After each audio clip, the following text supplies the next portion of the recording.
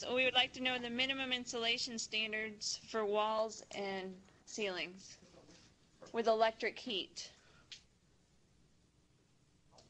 Well, I believe for new homes, it's an R49 in the ceilings and I believe it's an R21 in the walls now.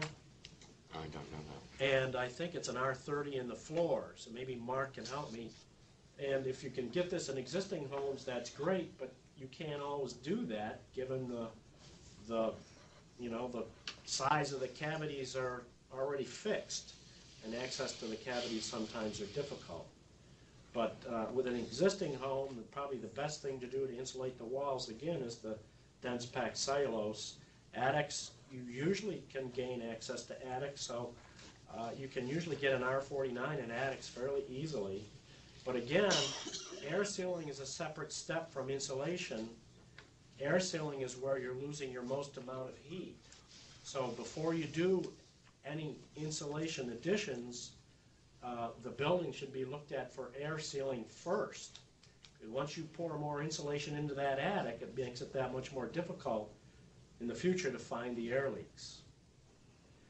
Really, the best way to find air leaks is to hire a building performance certified contractor, someone who has access, knows how to use a blower door.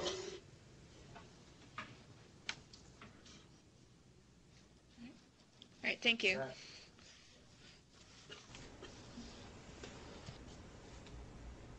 Okay. Mark, do you have anything to add to that? No, I think you hit the nail on the head. I just have one question. Is the house new? When you say what It's an the existing. existing, and you have electric baseboard heat? Yes. Yes. Okay, all right. It's going to be very difficult to increase the insulation in a wall section if it's already insulated. Is it a newer home? 30 years old. Okay. It's hard to say what it should be, but you certainly can add more attic insulation.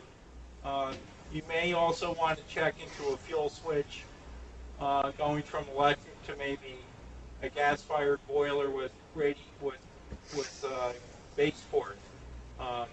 But you definitely need to talk to a contractor. It's kind of hard to do this without seeing the building.